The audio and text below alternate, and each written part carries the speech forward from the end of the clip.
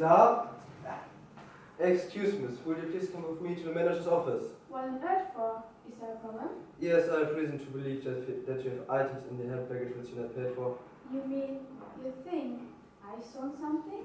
What's the problem, Jean? Look, there's been some mistake. I'm not a shoplifter. Madam, if you just come with me, I'm sure you will discuss this in private. Better dress the ass. Would you like me to come along as well? Yes, that will be the best. Come this way, please. But I'm telling you, I saw nothing. Search my bag if you don't believe me. Have you got a receipt for this bracelet? What? Bracelet? But I've never seen that before. I certainly didn't take it. I mean, I don't even like jade. I never wear green jewelry. Do I, Paula? Oh, Jean, how could you? But I didn't. You have to believe me. And what about this, miss? But how did you get into my bag? They look far too expensive for me to think about buying it. Precisely, miss. This is why I suppose you decided to steal it. I must insist that you come back with me. How could you? How could you, Jean? Do you realize I could be in trouble too? What sort of friend are you? I told you I honestly don't know those things went into my bag.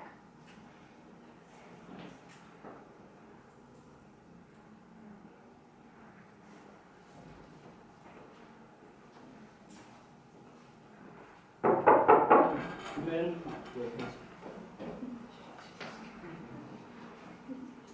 Come on, please. Come. If you cannot produce a receipt, then we must assume that you stole them. I yield to inform you that we always prosecute shoplifters. But I didn't do it. There's been a mistake.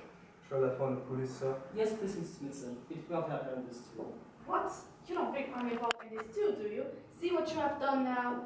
Wait a minute. I honestly don't know how those things got into my bag. Perhaps they fell in. I mean, it doesn't sound possible, but there has to be a rational explanation. Hang on. Couldn't you check the film in the security camera? Surely that will show. Oh no, those cameras are dummies. They're not real. They're that scared of potential thief. There is no film. Then what made the guard suspect me? Why was I stopped? All expensive items are filled with special tape that someone trustworthy opened them with a tax article, then in a lamp flash at the cash desk. We've discussed for quite long enough. Ring the police, Mrs. Smithson. So, like, I want to make it clear that I have got nothing to do with any of this, okay? Yeah. She deserves to be fined. I hate these, and if I had the faintest idea that she was a shoplifter, I would have never made friends with her. You haven't got any evidence against me, have you? No, you're right. There were no solid goods found in your handbag. Then I must insist you let me go? Aren't you going to support me?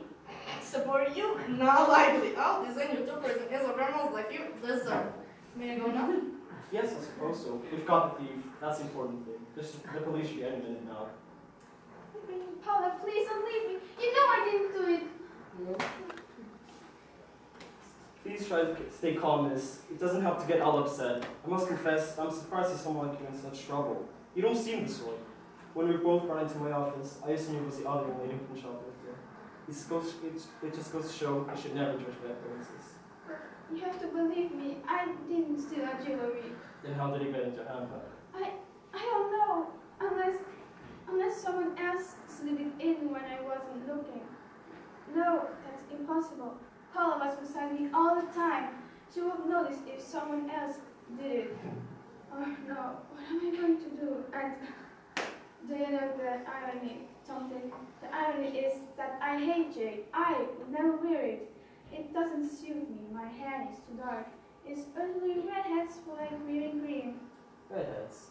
Like the young woman who just left? Yes, like my friend Paula. Or should I say, my ex-friend? If my guess is correct, that young woman was never really a friend. You mean that she... What could be easier than an unsuspecting friend carry out the stolen jewelry and run all the risk of being caught? Then, find some excuse for slipping it out of the handbag later. Your friend had plenty of opportunity to slip the items into your handbag while you were walking around the store. Yeah, that's right. It had to be her. Thank goodness for that. She'll phone the police and tell them she's the one who should arrest. I'll give you her address. I'm afraid there would be no point in doing that. Whatever the truth of the matter is, you are the one who's finding stolen, in possession of stolen property, and only you who have to face the consequences. But that's not fair! I did nothing wrong! Believe me, I'm truly sorry, but there's nothing I can do about it.